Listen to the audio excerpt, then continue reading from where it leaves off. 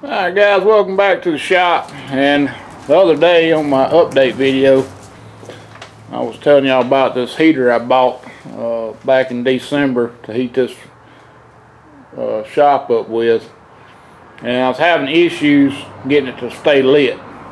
I'll show you what the issues, what kind of trouble I'm having. So first I'm going to go ahead and open this propane valve.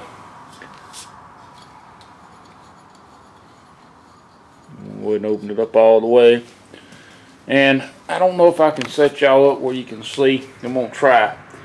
This thing works by turning this knob, pushing it in and turning it, and it clicks over a little igniter in there, and then it should light off. But since this hose has been probably emptied out by now, it's going to take a little bit for me to get propane up there.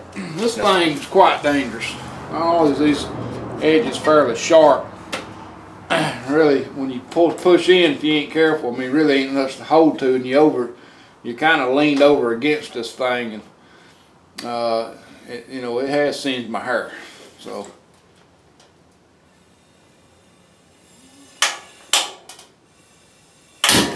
like that right there. I gotta let it vent for a minute. Hope y'all seen that. Hold this knob in 15 seconds. That's supposed to light the pilot.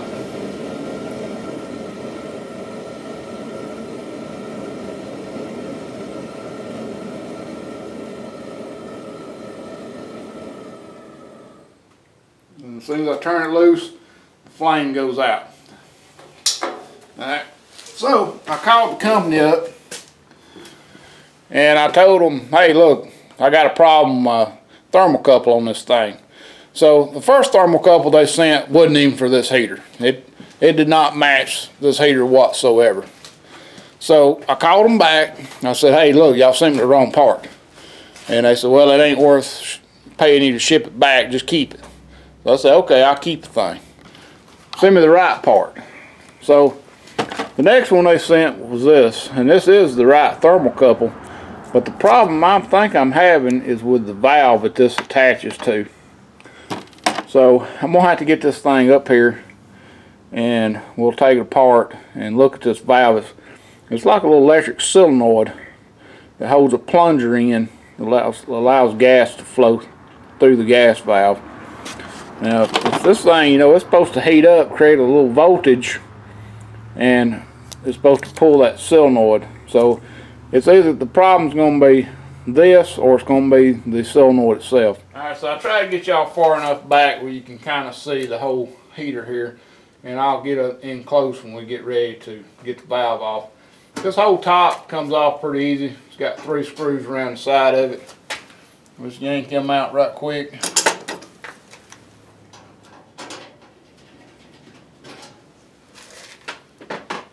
So once we get all 3 out, this thing just lifts right up.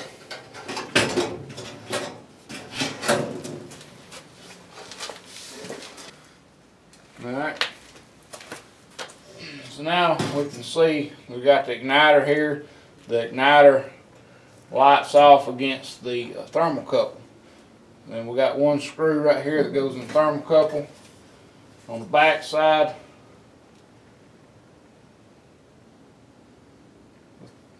this is the igniter here.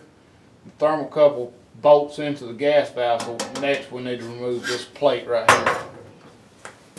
So this is like that other, just held in with 3 screws. And they're the same exact screws, so you can't really get them mixed up.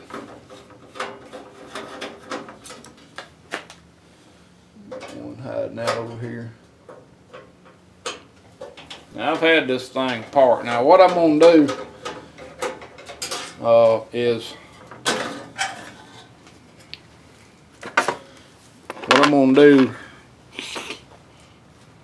I'm not going to unscrew this gas valve right here. I'm going to leave it just like it is, and I'm going to pull this plug out. I got to take this one little screw out right here.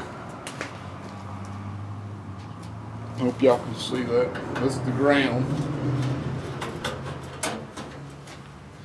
I suspect if it's this here I'll probably have to get the whole gas valve. I didn't really even know that this thing here unplugged. I really ain't sure how to get it out. Let's see what this other one looks like here. It looks like it just plugs in. So I think we can just take a pair of pliers there and yank this one out. Just like that. And then we can flip it back over and unscrew from this side and pull it out. Nope, wrong one.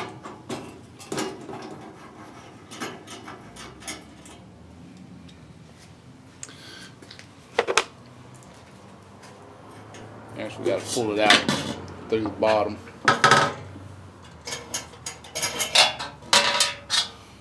Right, so there it is. And it is the right part. This piece here don't really supposed to come off. I ended up getting it off of this so I could clean it. I didn't know if that was part of it. But apparently it ain't. Oh, I know why I took it off. Because you can't get this in the hole with this on it.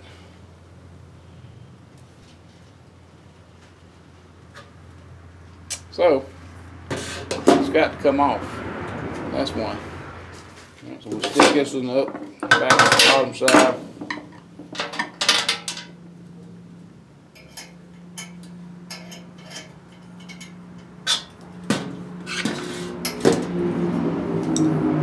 And we'll take this one that was already on there.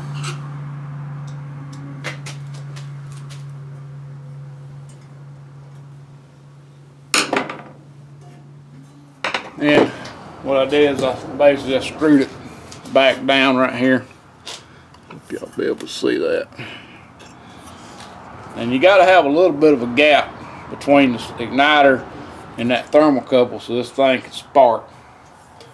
And we'll turn it back over. And I'll figure out, I don't remember, I think it come off of this one right here. We'll put this ground back on.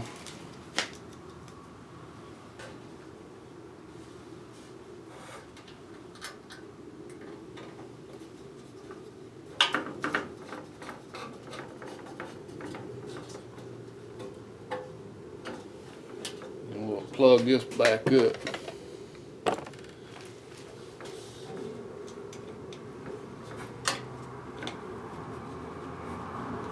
Plugged in easier than it came out. Now we'll put this guard back on.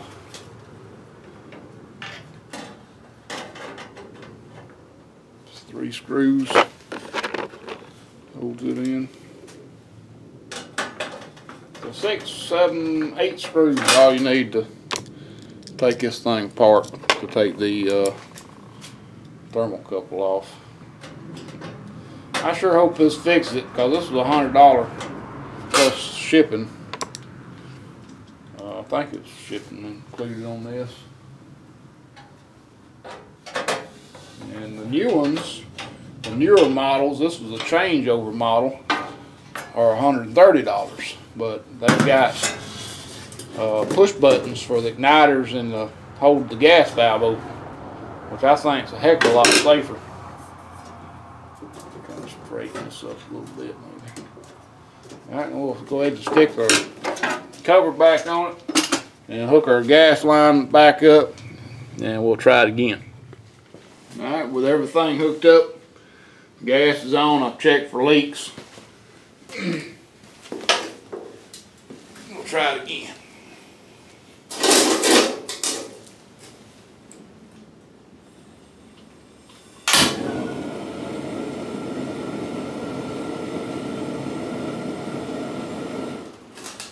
Yeah, so you can't hold the darn thing.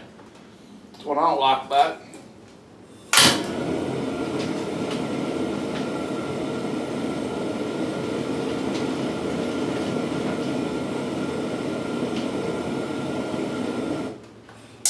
Just went straight out, didn't it?